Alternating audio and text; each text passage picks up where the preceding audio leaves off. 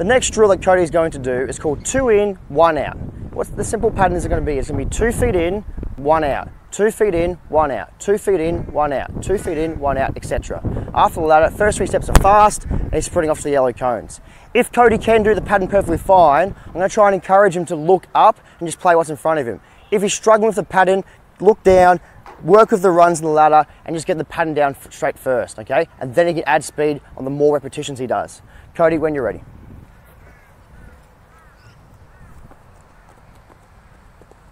And sprint through, excellent.